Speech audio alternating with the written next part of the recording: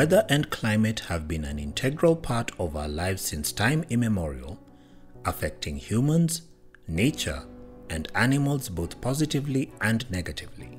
The Kenya Meteorological Department has been observing, analyzing, and forecasting the weather conditions since the 1900s.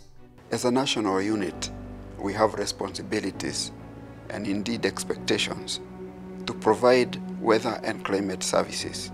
We have observatories, which we also refer to as stations, all over the country. We make observations of weather elements, and we are trained to make use of those observations so as to make analysis on the most probable weather in the coming period of time. The National Meteorological Center is responsible for producing all the forecasts in the department and hosts numerous meteorologists who constantly analyze meteorological data and produce forecasts at different time scales. Short time scales are daily forecast, then we have medium scales which produces weekly, and then the monthly and seasonal forecast. The forecasting involves three major processes, that is data collection, analysis, and dissemination. This is the enclosure where we put our meteorological instruments that we use to measure the weather parameters, which the data we use for the forecasting office.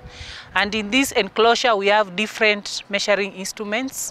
We have the evaporation pan, we have the wind anemometer, we have the soil temperatures, we have the Stevenson screen, which houses all the thermometers that we use here. And we also have the sunshine recorder, where we get the sunshine hours. This is where we get the raw data which is used for forecasting. Because for us to do forecasting, we have to input the raw data. After observations from the KMD manned and automatic weather stations, the data that is observed there is sent through the global telecommunication system. Then from there, these are the products, the outcome of the observed data from the observatories and automatic weather stations. And from there, we do analysis and come up with the 24-hour forecast. We do 24-hour rainfall forecasts, marine forecast for fishermen at the Indian Ocean, Lake Victoria forecast for fishing communities at the lake, aviation product that we give them the wind profile all the way from the surface up to the atmosphere, in which they use to develop their forecasts. Kenya's Meteorological Department has deployed numerous weather stations nationwide, transmitting data regularly to the National Meteorological Center and globally through the National Telecommunications Center. We receive data from our outstations, or rather our county stations. That is weather meteorological data from count stations. Once we receive them, we edit and then put it in the system for them to be transmitted to the end users.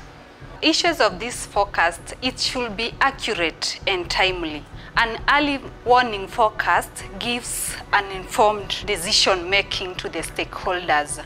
As a member of the World Meteorological Organization, Kenya shares and receives weather data globally, ensuring comprehensive forecasting.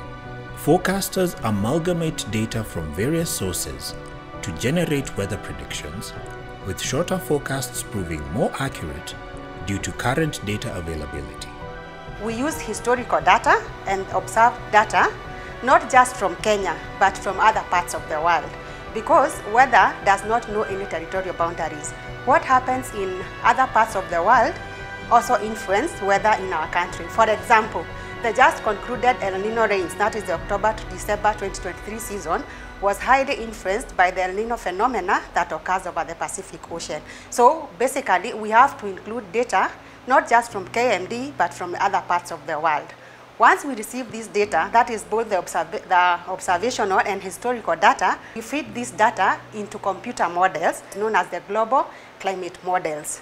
For us to be able to get the national forecast, we statistically downscale the output from these global climate models, and we use three major techniques.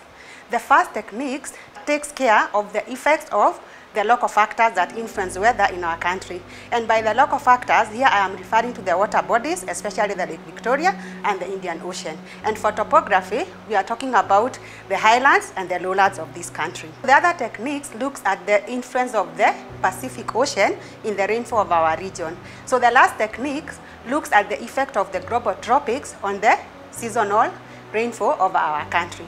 So this statistical downscaling takes approximately 1 week. So then, after that, after analyzing and downscaling, we're able to come up with a national forecast. We do ozone and air pollution monitoring.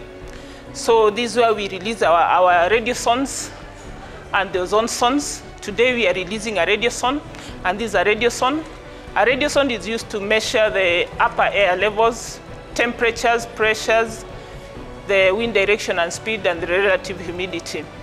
And the ozone sonde is used to measure the upper level vertical profile of the ozone. It goes to about 35 kilometers high. And it gives us the values of the ozone at the upper levels.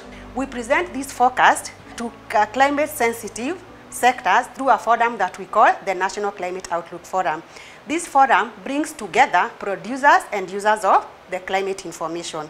So during ENCO, technical experts from these climate-sensitive sectors develop impacts and advisories based on the forecast that we have produced. And then these advisories and impacts are incorporated into the forecast. At the National Climate Outlook Forum is also duplicated at the county level, where the same sectors are invited, but now at the county level, to ensure that the last mile user is involved in preparation of these impacts and advisories. After we release both the national and the county forecast, it is disseminated to ministry, departments, and agencies, non-governmental organizations. We disseminate this forecast basically through email.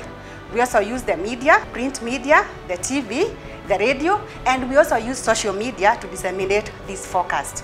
Additionally, Kenya Meteorological Department hosts the Institute for Meteorological Training and Research, a WMO regional training center which trains and builds capacity for individuals interested in studying the science of meteorology. The goal of the IMTR is to train technical officers on how to observe weather phenomenon, to obtain accurate data, analyze it, and disseminate it to the National Meteorological Center.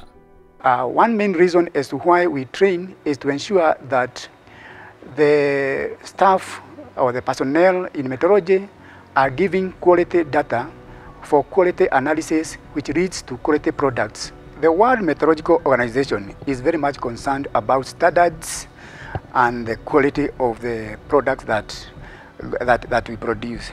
And therefore, one thing that they usually ensure is that all the institutes that train meteorology are accredited by them. And therefore, this is one of the institutes that is accredited by World Meteorological Organization. Increasingly, volatile weather patterns and climate change have heightened the demand for weather forecasts, underscoring the importance of meteorological science in mitigating weather-related hazards. Weather and climate information is the most important tool in an early warning system because it provides timely information to prepare and mitigate the impacts that are associated with climate-related risks such as droughts and floods. Despite the challenges inherent in long-term forecasting, advancements in technology continue to refine accuracy, bolstering society's resilience against weather-related risks. We are all aware that we are working in a science that is changing, and under us are researchers that also need to be guided. So we make provision for very many things, including the forecasting models that are in use the world over, so that the advisories that we issue are as sound as can be, even in terms of accuracy.